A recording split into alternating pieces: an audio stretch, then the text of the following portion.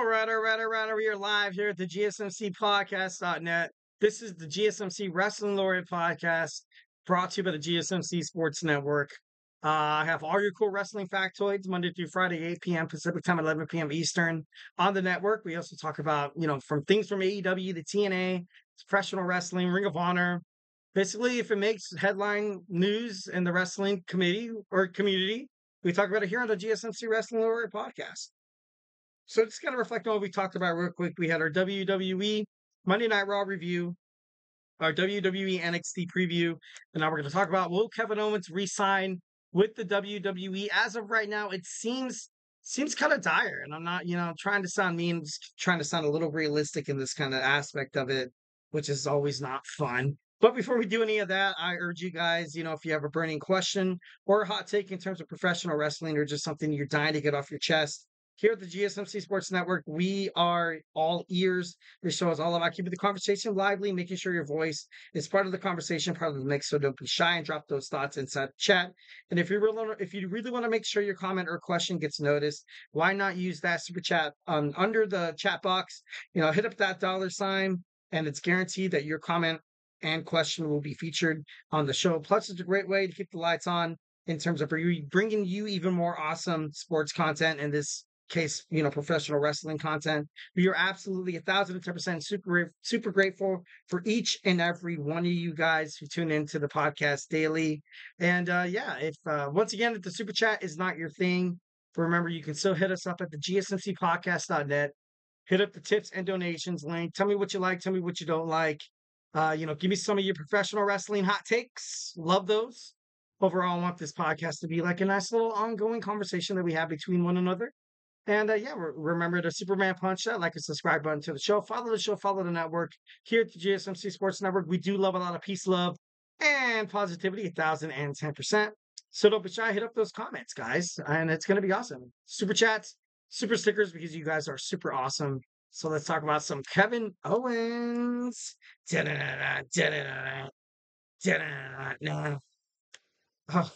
So Kevin Owens has recently been in contract conflicts with WWE.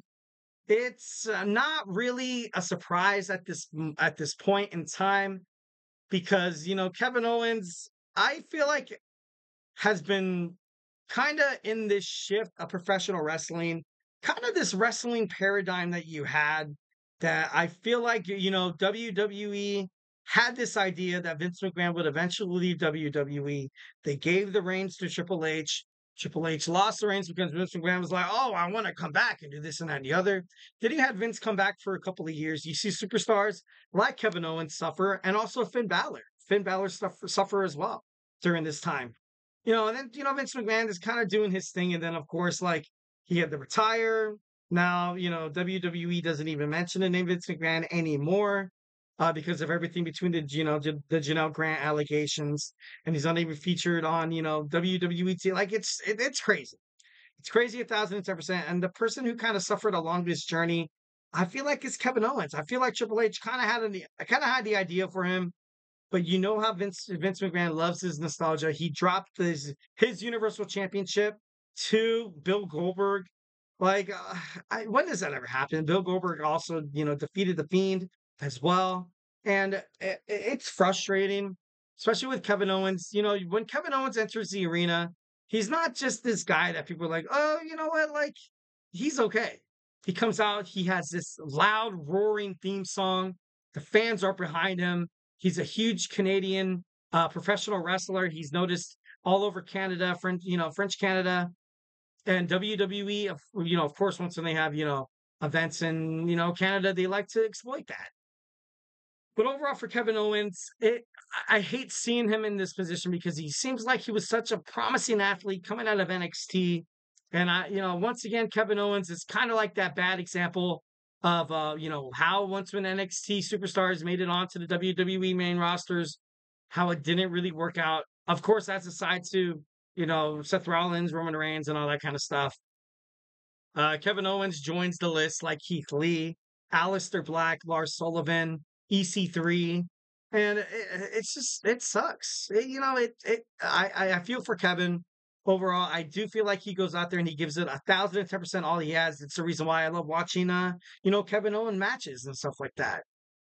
I feel like WWE, you know, he got offered a contract by WWE. He got offered a contract. AEW did not match that contract, leaving Kevin Owens to ultimately decide should he take a pay cut to be in WWE. At this point, I feel like he should. A lot of people are like saying that he shouldn't, but I know WWE shouldn't have paid top dollar for Kevin Owens, although Kevin Owens have been, he's been pretty great for WWE. But it's hard to say. I feel like overall Kevin Owens could maybe, I feel like his character could be bigger in AEW, but there's so many superstars that are going to AEW. It's like a, one-stop shop kind of place, and then somebody kind of moves on. Like you've seen that with CM Punk, Jade Cargill, Cody Rhodes came back to WWE, showing that WWE is of course the main landscape in terms of professional wrestling. So to kind of keep your name in there in terms of basically everything, professional wrestling, when you have, when you're featured on SmackDown, he could be the United States champion. But that's another thing. When Kevin Owens, and you saw it at Bash at Berlin with his match against Cody Rhodes, it just wasn't top tier. It wasn't people like, oh my God, like for me, most of the time on Saturdays, I do work. And then I'm like, I dread not watching the WWE pay-per-views because I'm like, shoot, I do not want to miss the match between Roman Reigns and, somebody, for the WWE Undisputed Championship. So I'll record it. Bash at Berlin, I felt no regards. I didn't record it. I watched, I looked up the replay, hours later after I found out everything that already happened. And it's just because I love being surprised as a professional wrestler enthusiast. But for this pay per view, it wasn't great. WWE Bash at Berlin wasn't great. Well, what matches you kind of had to look something, what you like had to look forward to? Like Kevin Owens could have been a bigger superstar if done right, but I feel like WWE creative had definitely, caused detrimental, harm to his character bookings. Now people automatically just assume Kevin Owens is, going to be a part of a faction, then turn on him, then go for a singles championship and fail. Then he joins a faction again, turns on them, goes after another singles championship and fails. Like this wash, rinse, and repeat mentality of WWE. It worked for a little bit, but I think WWE fans are starting to catch on. I feel like Kevin Owens, he could be something bigger. But AEW, man, there's a lot of talent in AEW as well. It's not just a cakewalk. It's not guaranteed that once when you step onto the scene, you're going to become AEW Continental Champion and defeat Kazuchika Okada. It's not going to be guaranteed that you challenge for the AEW TNT Championship and defeat Jack Perry, or you defeat, Bryan Danielson. But overall, Kevin Owens could be taken better care of in terms of WWE. I feel like WWE should have let him go. I don't think he should.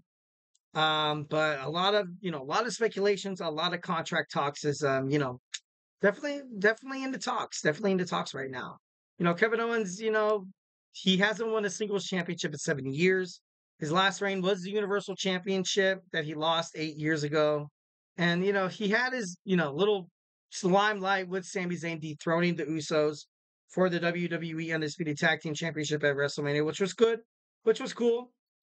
But Kevin Owens, and I feel like that's what WWE's kind of looking forward to is the future. In 2025, what will Kevin Owens be?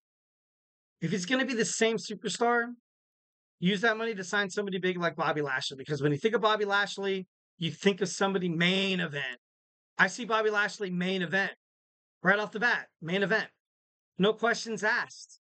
When I see Kevin Owens, it's not the same talk. It's not the same talk. And, it's brutal and it sucks. But I don't know. I feel like WWE will re-sign KO. And I feel like Kevin Owens needs to re-sign with WWE despite if I was Kevin Owens' agent, I would, despite the money you could probably be getting somewhere else. AEW did not match they were like, they saw what Kevin Owens was asking and saw what WWE was offering. They were like, no, thank you. Kevin Owens, I don't think that you should look down on your talent. I don't think that you should, look at what WWE is offering you as, some kind of an insult. You're in the world of professional wrestling and it's hard to make it. It's hard to make a buck. It's hard to be that limelight because, you know, WWE creative or wrestling creative writers could have you in different bookings, and it's not your fault. It's not an indictment on your physical capabilities, your mic skills, because I feel like Kevin Owens does have some pretty good in-ring mic skills. I love it. I love it when Kevin Owens, grabs a mic. He's very humorous. He's funny. Also, he's very controversial. Gets in your face. Fight Owens, fight. But as of right now, I'm gonna, if I was the agent of Kevin Owens, I'd be like, look, swallow your pride, hope for a better year in WWE, and maybe in next contract talks we can get something better. But right now, you can't leave WWE. You make it AEW, I guarantee you're gonna be the same. You're gonna be in the same position you are now. You're gonna be mid Carter. Maybe touch on main events here and there, but I think he's gonna be mid Carter if he goes to AEW. Couple of reasons why Kevin Owens should sign with WWE. First and foremost, we have Triple H's influences on the new Paul Levesque era. When Kevin Owens won his Universal Championship, Triple H kind of deemed him the guy, turning on Seth Rollins and having Kevin win the championship. And once when I was talking about that professional wrestling paradigm in WWE, where you had Vince and Triple H and other creative people, putting their hands in, and maybe sometimes Pat Patterson and Gerald Briscoe, dip their fingers in a little bit too. And you're like, dude, like, well, what are we doing with this guy? Like, what's happening here? And it just doesn't, it just hasn't really worked out for Kevin, and Kevin has felt the worst of it. I kind of like to compare his character to a lot of what Finn Balor is dealing with as well. Finn Balor started off hot of NXT, like what you saw, Kevin Owens, but then of course, because Finn Balor had to relinquish the Universal Championship because of the shoulder injury with his match against Seth Rollins at SummerSlam. And Kevin Owens, didn't really have an injury. It's just that and he feels like his title reign, Kevin Owens admitted on SmackDown that a lot of us kind of knew what he was alluding to. He kind of compared it was tainted. It was tainted. Every single match he won, it was basically thanks to an interference by Chris Jericho. He won the championship because of Triple H, but it's just it's just hard. And I to be able to be a main event player, I feel like Kevin Owens needs to at this point, I'm not really too sure of how you could stay in the wrestling promotion industry in the same business for 8 years and kind of being considered a main event player. I don't want to condemn him to death. I don't want to say that he's DOA in terms of, being promoted as perhaps a WWE champion. I don't want to say that because, I don't want to, curse anybody's career. I feel like Kevin Owens is talented. I do, and it's a damn shame that what's happened to his career. It's a damn shame, and it's remarkable what he's kind of come from to be a wrestler where he is right now. I'm not trying to say that overall he should be accepted of that, and he should just take dimes over dimes and jump over dimes to take pennies. I don't want him to feel like he has to kind of shoot himself low to be like, well, at least I'm a WWE superstar. Like, dude, like if you can go out there and think you can get better, which I feel like he can. I go for it, dude. Go for it. But during this day and age, especially, and I'm not trying to sound like that father. I am a father of three, and I'm not trying to say Kevin Owens is my son.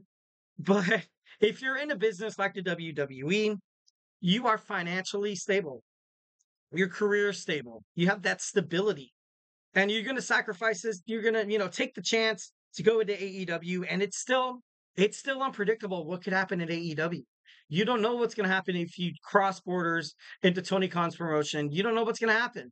What if you wind up in the same spot you are in right now, and then all right, I'm just going to go back to WWE. They're going to lowball the crap out of you in terms of your contract. They are going to be like, all right, this guy failed in AEW. I don't want to say I told you so, but now we're going to offer you less money. So I'm not saying Kevin Owens should just take the deal, but yeah, maybe that's what I'm saying. Take the deal, Kevin. Take the deal. I'm just kidding. Moving forward, we have Asuka On the other hand, women's division, she signs a long-term deal with WWE. Good for her. We're gonna kind of jump on the other side of that spectrum and kind of talk about how the Oscars featuring WWE, what this means for the Triple H Paul Levesque era and the women's division on Monday Night Raw, which sadly needs a revamp. So here we're gonna be back in about like 25 seconds.